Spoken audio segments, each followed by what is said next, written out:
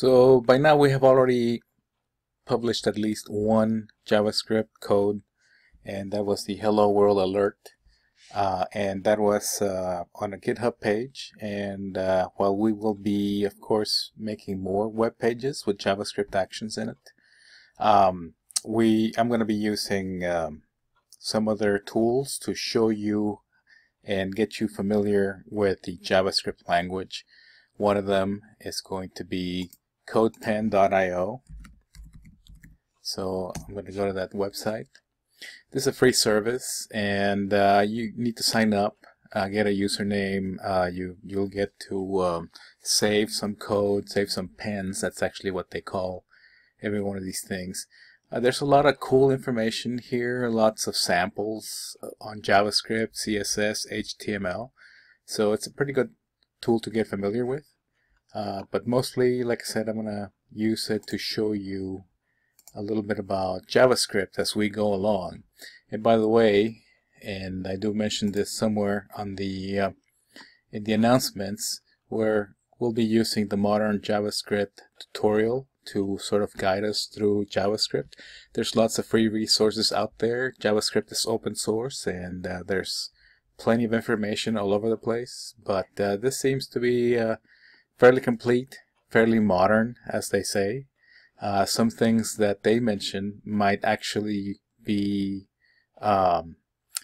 more up-to-date than other sources.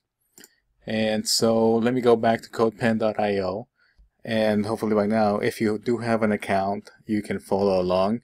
Basically, codepen.io, all it is, it allows you to meld 3 files all at once. In this case, HTML, CSS, and JavaScript. It's as if you had a what you see is what you get kind of code editor. If you're familiar with Dreamweaver, maybe you know what I'm talking about. For example, I'll go to the HTML window and type in, give me a header, and then put in some text and close the header. And as I'm typing it, you'll see that it starts to display things down there. If I follow, it's very dynamic, not PG, but rather P. And this is a paragraph.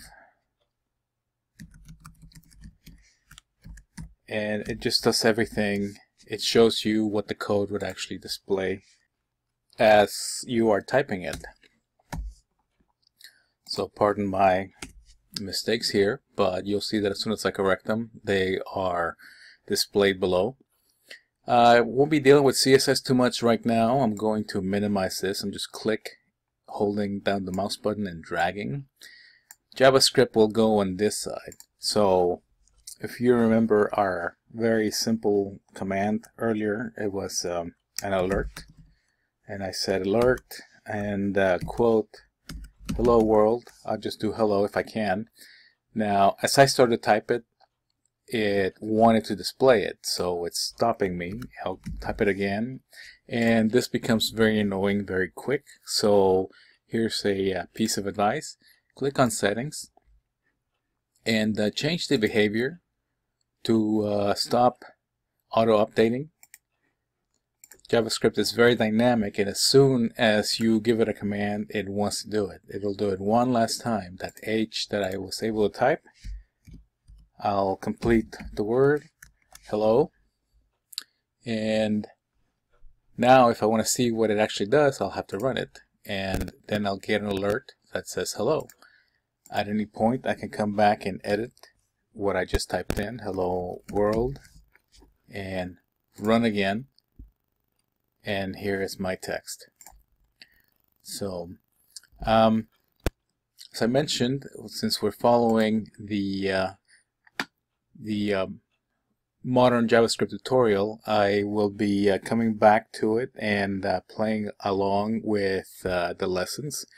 Just about every JavaScript tutorial out there follows a similar pattern. Hopefully we'll get to cover at least the most important commands, functions, etc. So please join me in the next video, and we'll talk about variables.